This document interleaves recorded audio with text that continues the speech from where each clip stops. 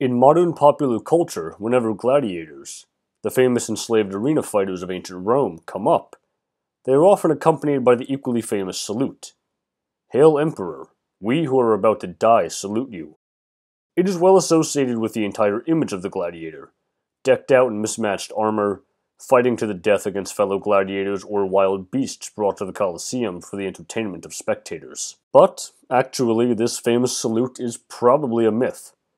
It was probably never said, and if it was, it may have had a very specific purpose behind it, and it certainly would not have been said by gladiators. So then, where does this supposed hailing of the emperor by gladiators condemned to die actually come from? Well, we have three sources on this. A passage in the histories of Tacitus, a passage in the 12 Caesars of Suetonius, and a passage in the Roman history of Cassius Dio, all of which describe the same event, but of the three, Tacitus is the closest in time and does not utilize the salute. The event in question isn't actually a gladiatorial game. Instead, all three sources are describing a nomachia, a staged naval battle, during which criminals would serve as sailors and marines and fight to the death. During the Flavian dynasty, these were held in the Flavian Amphitheater, otherwise known as the Colosseum. But because Claudius was part of the Julio-Claudian dynasty and thus the Colosseum had not been built yet, he conducted it on a lake in order to celebrate the completion of a construction project, a tunnel designed to drain said lake. And before that was done, Claudius wanted something spectacular to commemorate the achievement. Tacitus tells us that the Romans placed barges on the lake with praetorians on them, supported by a wooden wall surrounding the lake upon which were mounted catapults, in order to ensure that the criminals, apparently numbering close to 19,000, although that's been called into question, could not escape. Cassius Dio does not mention the barges, but he does mention the wall, and Suetonius does not appear to mention either. This event was held in the year 52, and the major problem with the sources is that they were all written well after this naval battle. Tacitus is probably the most reliable because he was the closest to it, writing approximately 5 decades after the mock battle around the year 100.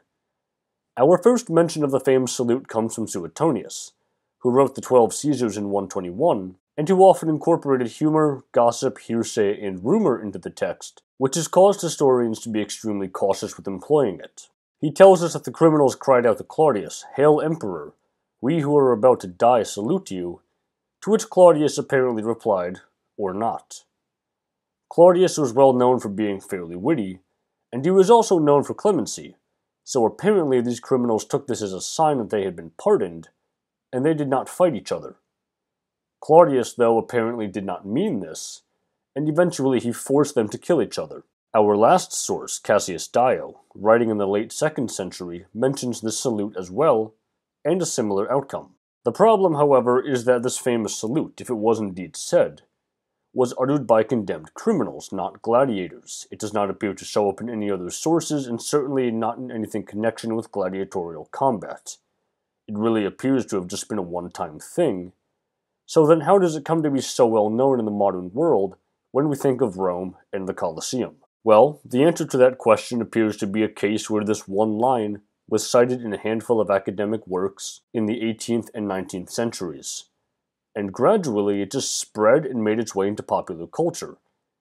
Not necessarily as something that did not occur, but more along the lines of a misattribution, which, at the end of the day, when it comes to gladiators, is all this appears to be.